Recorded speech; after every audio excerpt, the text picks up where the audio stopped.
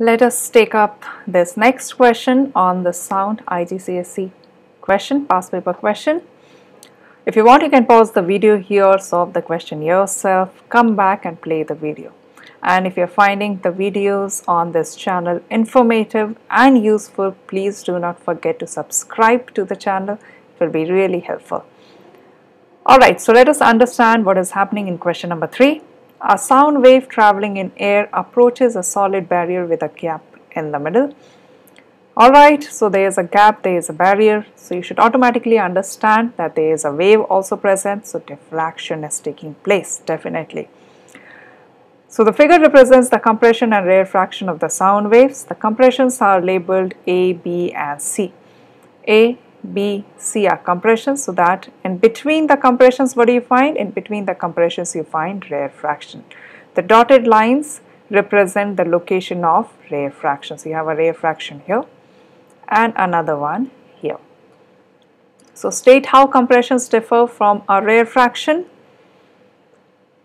So how do you answer this question? We have done similar question when we were practicing question number 1 and 2 as well.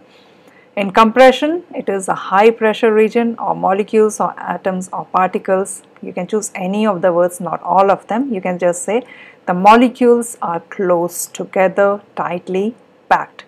It is a 1 mark question, so you need not worry.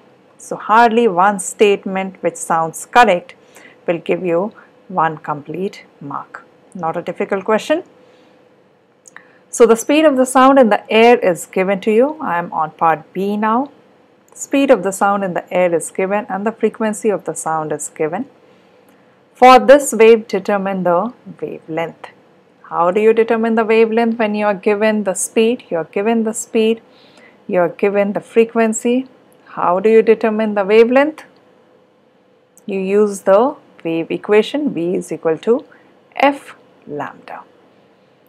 So lambda will be 340 over 850. You'll have to divide these two numbers to get your answer. If you look at the mark scheme, I always prefer to show you all the mark scheme so that you understand what CIE expects from you to write in your answers.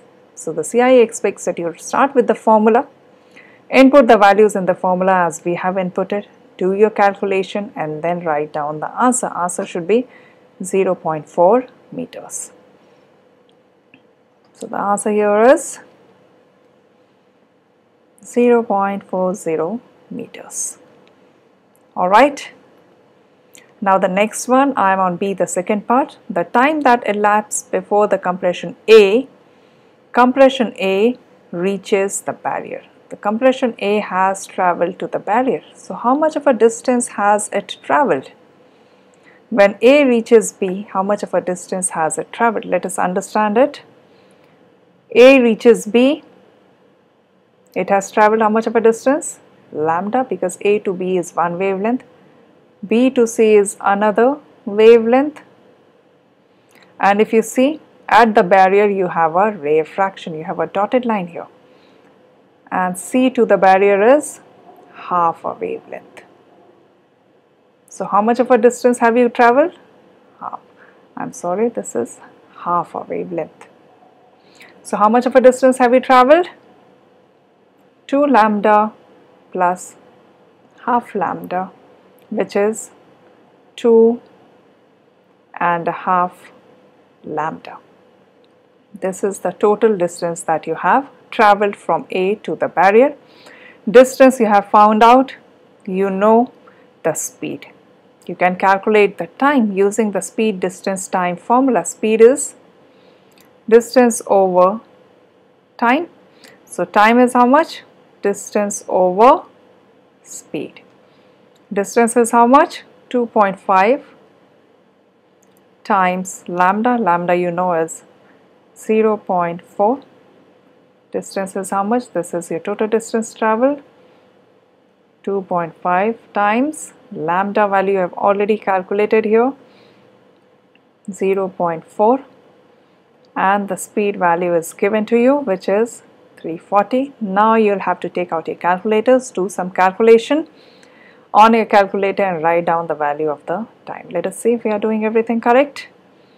Yes, 2.5 times lambda, this gives you your distance, and distance over speed is your time. So it is 2.9 times 10 to the power minus 3. 2.9 times 10 to the power minus 3. Make sure that you do the calculation and write down your answers. This should be your answer. C part. On this figure, draw the shape and the position of the compressions B and C, position of the compressions B and C as the compression A reaches the barrier. So as the compression A is reaching the barrier, so when you have A here, where are B and C? They'll diffract, right? So you have to draw some diffraction pattern. B and C would be ahead of them. In between you will have some rare fractions, the dotted lines present. The rare fractions will also diffract like this. Alright, so this completes your picture. A, when it arrives here, B and C would have already diffracted. Now the last part, D part, the sound waves can also travel in water. State how the speed of the sound in the water compares with the speed of the sound in air. So the speed of the sound in water will be greater than the speed of the sound in air. This is a property of sound that we have learned in the theory video, which was called the properties of sound. Go through it and understand it. In that video, you'll understand that the sound travels the fastest in solid, followed by that in liquid, and the slowest in gases. I'll show you the mark scheme. Before we end this question, this is the mark scheme for question number 3. Make a note of it, and we end this question here. In the next video, we'll be taking up question number 4.